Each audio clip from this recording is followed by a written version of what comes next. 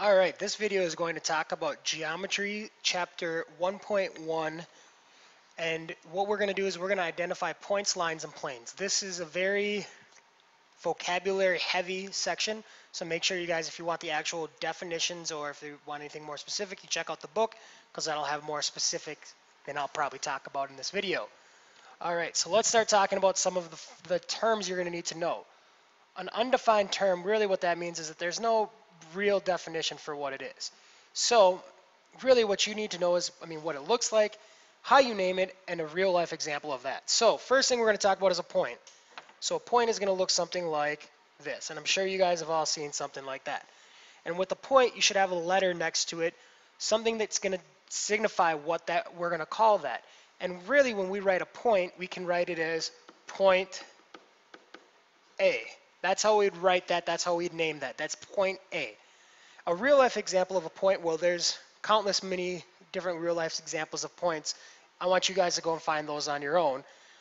A line. Let's talk about a line quick. A line goes on infinitely long and it goes through 2 points. So the first thing you need to do is find the 2 points, and then the line goes straight through both of those points. Now a line goes infinitely long in both directions. And how we name the line is we name it from the 2 points. And you can name it from any 2 points. So this line I would call AB. I could also call it BA. That would be the same line. Now if I were to add a third point, so let's make another line here. I'm going to call this C, D, and E. Going through there, I could name this line CE. I could call it line CD. I could also call it DE, and then I could flip-flop each of those too. I could call it EC, DC, or ED. All of those names count for lines. And again, you can see lines anywhere, or a lot of places. They go on infinitely long, so it might be a little bit harder to find an actual true line in the real world because they go infinitely long forever. Plane's a little bit harder to draw, but what a plane ends up looking like is you need 3 points, at least 3 points to name a plane. So I'm going to call this one A, this one B, and this one C. So really what a plane does is that it goes and it encompasses all of those points, and it goes on infinitely. So really the way I like to think about this is that it's kind of like a piece of paper that goes on infinitely long. If you hold it out and the paper, just hold the piece of paper out and it'll go on forever. That's what a plane really is. So the way we name these planes is we're going to name it off of these 3 points. So this is plane, and I'm going to call it A, B, C. Now really you could also call this plane B, C, A. You could call it plane A, C, B. You could call this plane B, A, C. You could also call this plane CBA or plane CAB. Again, it doesn't matter which one you call it, you just have to call it 3 points that are actually on that plane. Alright, now let's talk about some other terms in here. A segment. What a segment is it has 2 endpoints. It's very similar to a line, and some people call this a line segment. So a line uses 2 points. The difference between a line segment and a line is the fact that it ends. So the segment has 2 endpoints there where it ends at A and B. And the way we'd name this is we'd name this A, B, and we'd put a dash on the top there. So I want you to go back to the first page that we were talking about here. And I want you to look how I made my symbol above my line. Notice I put the 2 arrows at the end of the top of my lines. The lines go on infinitely long, so I need those arrows. When I draw my name for my plane, since it's ending at the points, I put the ending points up there. Again, we could also call this BA. So basically what an endpoint is, that's where your line ends. That's your point where it stops. It can't go any further past that point. That's what an endpoint is. And an endpoint really is a point that's on a segment, a line. Sorry, not a line. It's not going to be on a line. It's either on a segment or it's on a ray. Now, it could be attached to a line if it's also going off on another segment, but we won't get into that. All right, so what a ray is it's going to be just kind of like a segment and just kind of like a line where we have 2 points here, A and B. except for array is going to have one endpoint and the other way is going to go on infinitely long. Now this is where it gets tricky because this array can only have one name. This array can only have one name, and the name that this one's going to have is AB. And the reason why is the endpoint is going to be at A, and it goes infinitely long through B. If I had array BA, so if I had array like this, BA, the way I'd have to write that is BA, and the endpoint would be B, and it'd go infinitely long through A. So you have to make sure you label the arrays correctly. Those ones do not have two names for them. And last but not least, let's talk about an opposite ray. So in opposite rays, you're going to have 3 points, at least 3 points, A, B, C.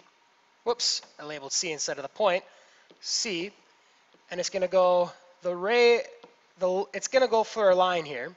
And what array is, remember array, we have array within this part. We have the array B going through A. So I'm going to label B, A as one of my arrays. Now the opposite ray is going to share the same endpoint, so it has to share that B, but it's going to go in the opposite direction. I know they were trying to trick you when they named it the opposite ray. It's going in the opposite direction, but it shares the same endpoint. So ray BA and ray BC, those are opposite rays of each other. All right, collinear. What does collinear mean? Well, it means to be on the same line. Linear means line. So here we go, A and B, those are on the same line, and collinear means that you're on the same line. So A and B are on the same line. They are collinear. Again, if you guys want the actual definitions of these, you can go in your book and write them on down. Coplanar. Coplanar, so again, we're going to draw our plane. Remember, it can look like a piece of paper that goes on infinitely long forever. Coplanar means that we have points that are on the same plane. That means they're on the same level, on the same plane, on the same piece of paper that goes on infinitely long. Intersection, that's where they meet. So an intersection of two lines would look something like this. So that's what the intersection of two lines would look like. Now forgive my inability to draw, but I'm going to draw what an intersection would look like of two planes. So if I had a plane like this, and then let's say I had a plane that went up, straight up and down, or went like this, here we'll do that. Went like that, and then went down. So this would be the intersection point, and I'll draw that in red so you guys can see. Where they cross there in that red would be an intersection point. And remember, since they go on infinitely long, the intersection of that would be, and I should change that black, I should make those dashed because they're in the back there, right? Where you can't actually see them. The intersection of two planes would be a line because those are going to go on infinitely long forever, those planes, which means that that intersection point is going to go on infinitely long forever. If you look at the intersection of two lines, well, you only have a point. So the intersection of two lines is a point. The intersection of two planes is a line. All right, well, we already did some of this stuff, so I'm not going to go over that. Let's go over some problems here so you guys can see some examples here. Give two other names for line WQ. So WQ is going through here. And this is something I forgot to talk about. I apologize. So first thing is let's flip-flop it. So QW. Now if you look up on the top there, this little guy has a label on it, and it's G. They labeled right next to it G, so we can call this line G. Now those are the two other names you guys can call that same line because it only has 2 points given, and it's only got the name G on it. All right, so now we have to look at the plane V. So plane V, the way we know that this is a plane, because it's down in the corner here, and it's this whole plane here. Again, forgive my inability to draw very well, but that's our plane V. So we're given how many points on plane V? Well, this point is on plane V, this point is on plane V, this point is on plane V, and this point is on plane V. So we can use those points to name it. Now we can name it a bunch of different names here.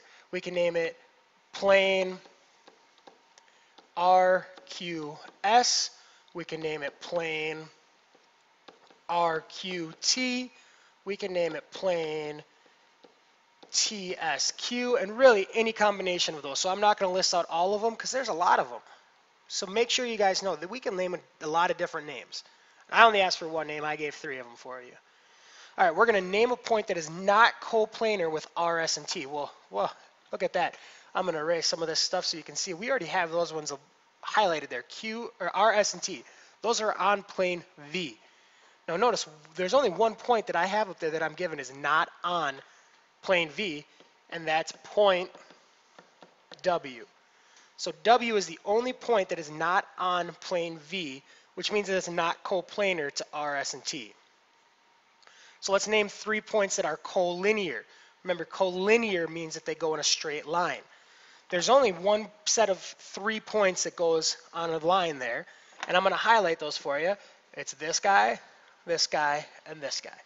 Those are the 3 that are on there. So the 3 points are point R, point Q, and point S. Those are my 3 collinear points. And last question we're going to go is what point W is point W coplanar with points Q and R? So let's look up there. Q and R. Are they coplanar? Well, the answer, it's not up there, but it actually is yes, they are coplanar. Yes, they are coplanar. Any 3 points are coplanar. Now, they're not coplanar on V, but there is another plane that goes through those 3 points, which makes them coplanar. All right, I want to look quick at this, and I'm just going to talk about it. I'm not going to write. Give 2 other names for Ln. Well, Ln, you could call it NL. You could call it line B. You could also call it line MN, line NM. Go backwards there. So you could call it line LN, line NL, line MN, line NM, or line B. Any of those. So give another name for the point or the plane Z. Well, then you got to use any of those 3 points to name that. All right, well, that's all I'm going to talk about in this first video, so make sure you guys rewatch anything you need to or ask questions if you got them.